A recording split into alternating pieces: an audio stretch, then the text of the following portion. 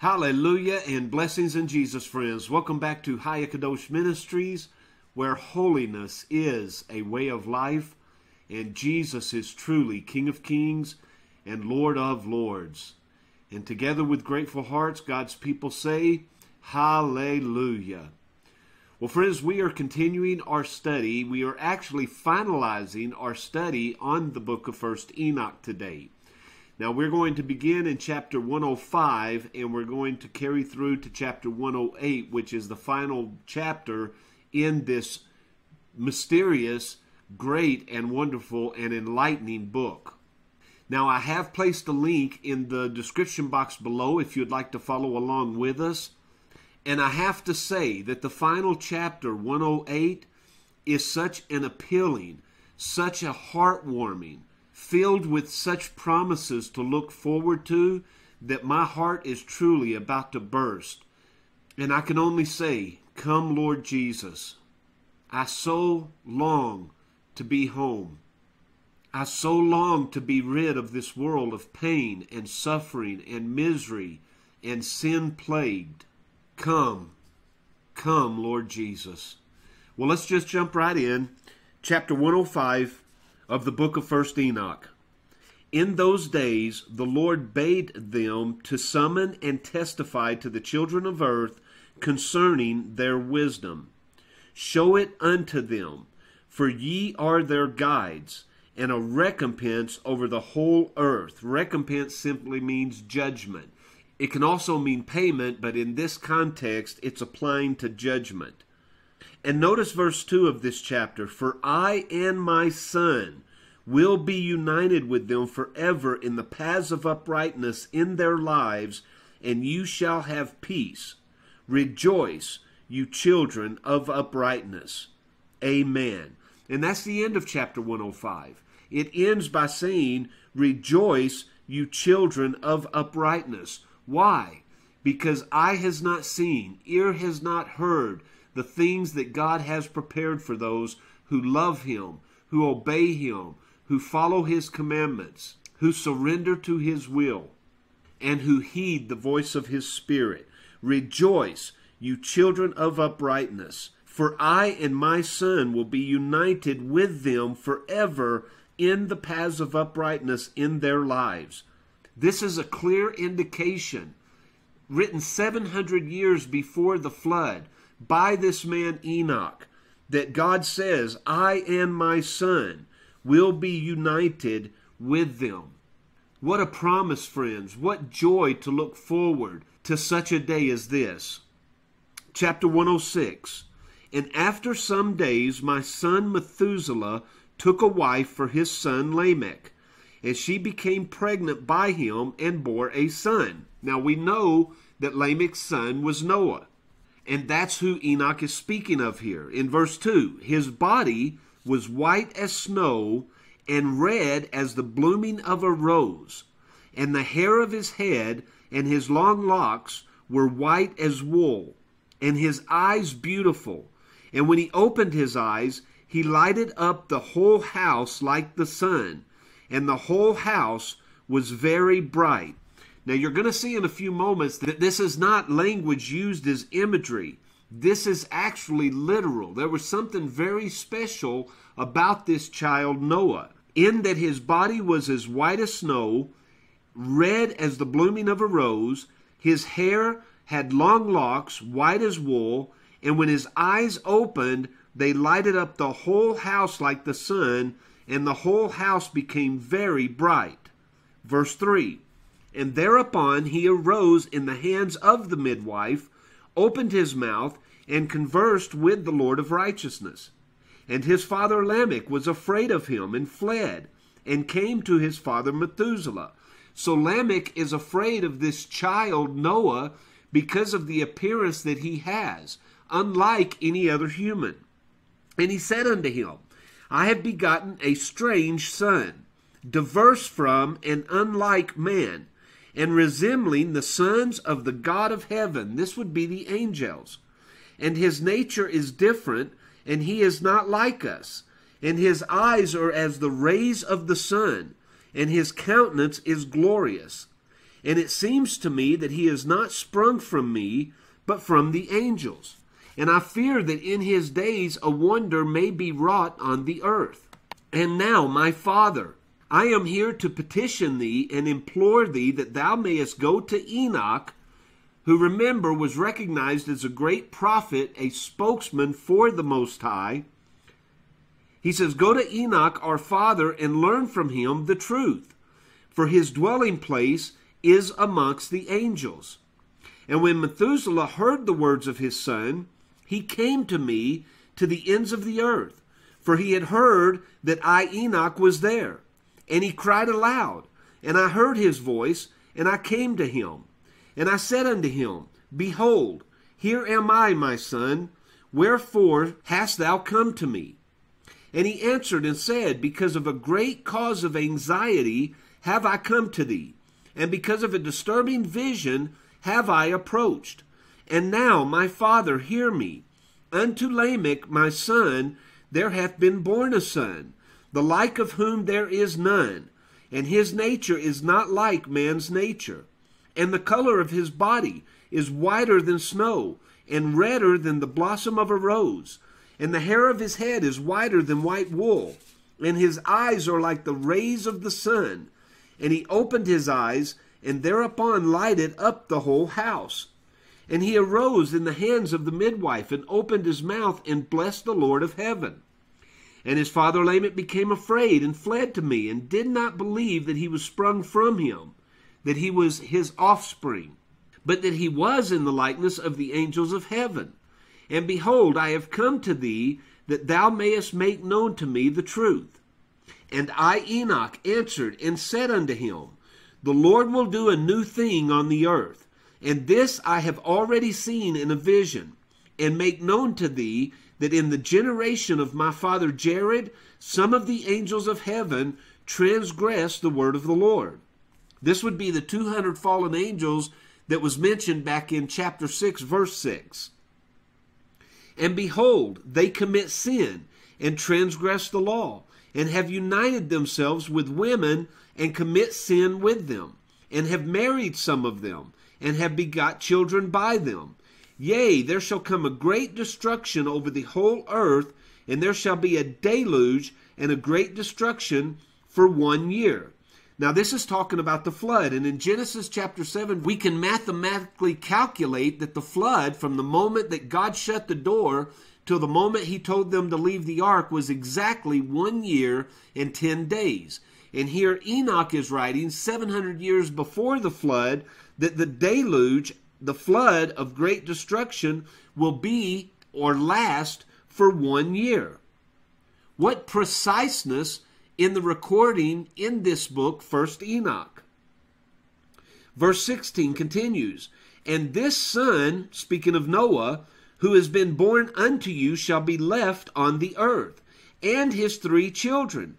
They shall be saved with him. When all mankind that are on the earth shall die, he and his sons shall be saved. Again, the mention of 3 sons. What exact preciseness Enoch is recording for us. In verse 17, he says, they, and the they he's speaking of is in chapter 14, when he's talking about the fallen angels of heaven who transgress the word of the Lord. He says, they shall produce on the earth giants, not according to the spirit, but according to the flesh. And there shall be a great punishment on the earth, and the earth shall be cleansed from all impurity. And now make known to thy son Lamech that he who has been born is in truth his son. So he's saying, go back and tell Lamech not to be in anxiety over whether his son is angelic or divine. It's truly his son. And call his name Noah. So Enoch, most likely hearing from God, names the son of Lamech Noah. Now, it's interesting that the name Noah actually means rest or comfort. And that's exactly what took place on the ark. Noah rested for a year while the rest of the world was destroyed. It continues by saying, he shall be left to you, and he and his sons shall be saved from the destruction, which shall come upon the earth on account of all the sin and all the unrighteousness which shall be consummated on the earth in his days. And after that, there shall be still more unrighteousness than that which was first consummated on the earth. For I know the mysteries of the holy ones, for he, the Lord, has showed me and informed me, and I have read them in the heavenly tablets. So Enoch is prophesying that there will be more evil on the earth after the flood than there was before the flood. And this is probably talking based upon the amount of people on the earth. If you had, let's say, 1 million people on earth before the flood, and you have 7 billion after the flood, obviously the number of sins is greater because the people who can commit those sins is greater. Chapter 107. And I saw written on these tablets that generation upon generation shall transgress, until a generation of righteousness arises, and transgression is destroyed, and sin passes away from the earth, and all manner of good comes upon it. This would seem to be talking about the 1,000-year millennial reign of Jesus Christ on earth. He says in verse 2, And now, my son, go and make known to thy son Lamech that this son which has been born, who is Noah, is in truth his son, and that this is no lie. And when Methuselah had heard the words of his father Enoch, for he had shown to him everything in secret, he returned and showed them to him, and called the name of that son Noah, for he will comfort the earth after all the destruction. And remember, Noah's name means rest or comfort. He will comfort the earth after all the destruction. Chapter 108. And I say this with a little bit of sadness in my heart because I have learned so much through studying and reviewing this book. And this is the last chapter. But what a way to end this book. And you will see as we progress through this chapter that as we close the final page, we are left with joy and satisfaction in knowing that God has a plan, that God has a purpose, and that God has promised if we live faithfully and righteously, joy unspeakable and full of glory awaits us on the other side. Let's begin the final chapter. Another book which Enoch wrote for his son Methuselah, and for those who will come after him, and keep the law in the last days. You see, we were told all the way back in chapter 1, this book was written for those that would live in the last days. But Enoch adds not only those who will live in those days, but those who will keep the law of the Almighty in those days. Verse 2, Ye who have done good shall wait for those days till an end is made of those who work evil, and an end of the might of the transgressors. And wait ye indeed till sin has passed away, for their names shall be blotted out of the book of life, and out of the holy books. And their seed shall be destroyed forever, and their spirits shall be slain. And they shall cry, and make lamentation in a place that is a chaotic wilderness. And in the fire shall they burn, for there is no earth there. And I saw there something like an invisible cloud, for by reason of its depth I could not look over, and I saw a flame of fire blazing brightly, and things like shining mountains circling and sweeping to and fro. And I asked one of the holy angels who was with me, and said unto him, What is this shining thing? For it is not a heaven, but only the flame of a blazing fire, and the voice of weeping and crying and lamentation and strong pain. And he said unto me, This place which thou seest, here are cast the spirits of sinners, and blasphemers, and of those who work wickedness, and of those who pervert everything that the Lord has spoken through the mouth of the prophets, even the things that shall be. For some of them are written and inscribed above in the heaven, in order that the angels may read them, and know that which shall befall the sinners, and the spirits of the humble, and those who have afflicted their bodies, and been recompensed by God, and of those who have been put to shame by wicked men, who love God. This would be speaking of the spirits of the humble who were just mentioned in the previous verse. who love God and did not love gold nor silver, nor any of the good things which are in the world, but gave over their bodies to torture. Now, friends, the purpose of this ministry, Haya Kadosh Ministries, is to learn what it means to live holy lives.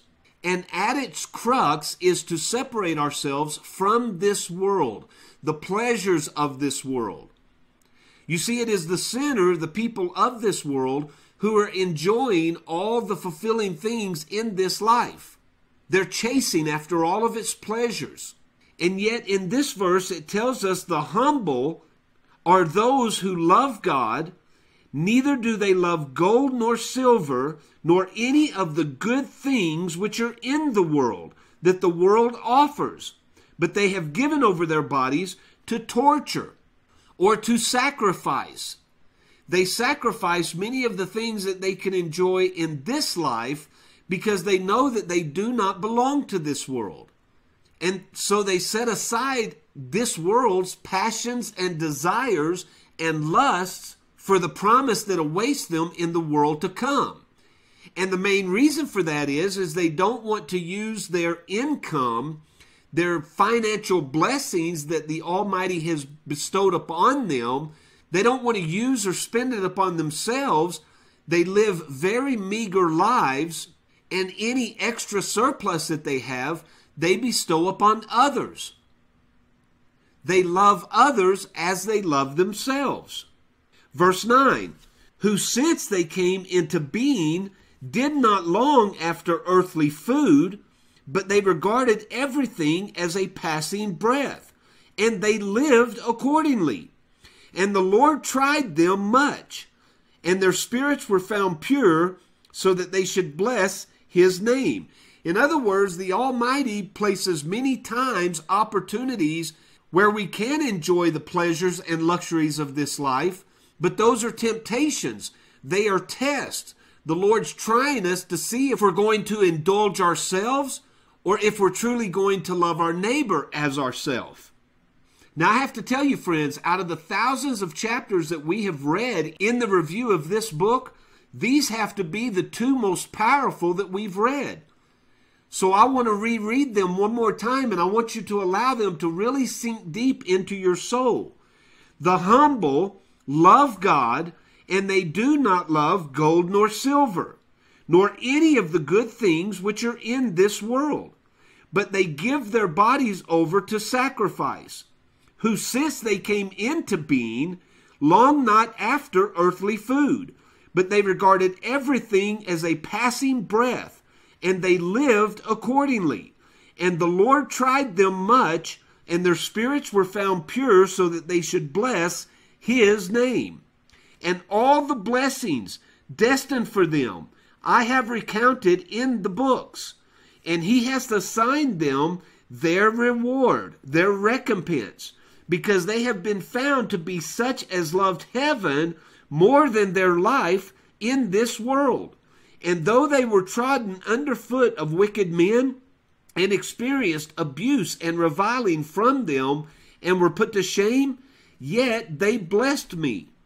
And now I will summon the spirits of the good who belong to the generation of light, and I will transform those who were born in darkness, who in the flesh were not recompensed with such honor as their faithfulness deserved. In other words, God says, I look upon the righteous of the earth, and I long to bless them like they deserve to be blessed. But their blessing is not in this life, it's in the life to come.